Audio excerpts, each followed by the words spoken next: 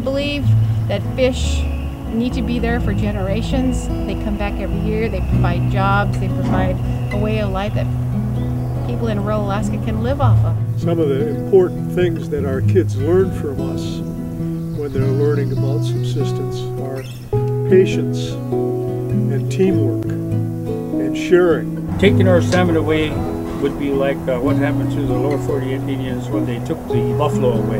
We want even President Obama to say, yeah, Bristol Bay is a treasure and it's worth protecting, and that means no large-scale development like mining in Bristol Bay. Everyone knows that it will destroy our land and there won't be anything, because without fish we don't have anything to... Some of the facts started coming in about, sulfide mines. They've always contaminated the water. For many of the people, the impact will be immense, basically because for over 1,000 years we've survived off the land, the water, and the air.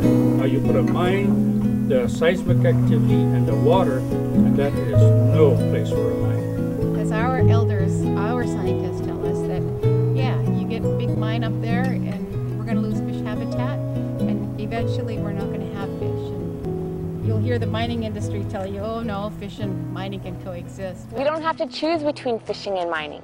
In Alaska, we can have both.